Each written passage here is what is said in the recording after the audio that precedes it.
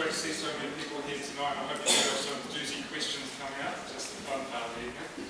My name is Gillon, and I'm Chair of the Glenfield Community Board. In this election I'm standing for the Kaipatiki Local Board, which is replacing the Glenfield and Burton and Northcote Community Boards.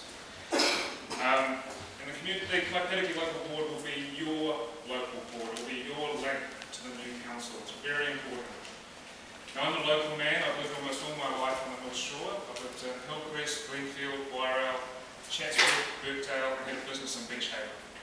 I'm independent, unlike others that are aligned to parties that just popped up over the last few weeks. Now, if you haven't got one of my pamphlets, I left one on all the chairs, but I've got more down the back. The reason I say this is that there's much more information in here about my achievements and my policies than I could possibly talk about tonight, so please pick one up if you don't already have one. Just a couple of questions, a couple of issues that I'd like to quickly go over. Oniwa Road. Now we've found public transport, but we have to change the T3 lane to T2. Stop using Oniwa Road drivers as cash cows.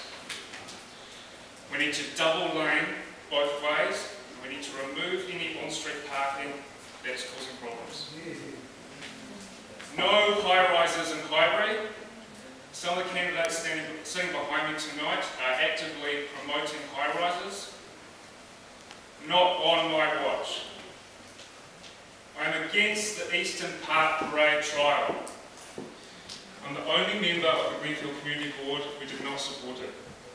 It's expensive, it's dangerous, it will cause U-turns, driver frustration, confusion.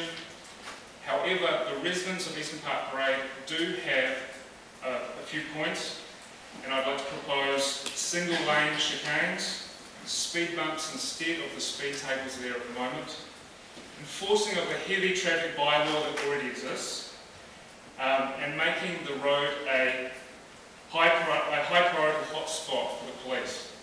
And there should be regular meetings between the local residents and the new Kaipatiki board just to iron out any problems. I've got a bit of time left, so I'd just like to say that I also support free access to leisure centre pools for all senior citizens, and that our libraries, which are currently under threat, they need to remain open 7 days a week. There have been proposals to cut them on Sundays to save money to help pay back the costs of the subsidy. And also that the borrowing of library books should remain free.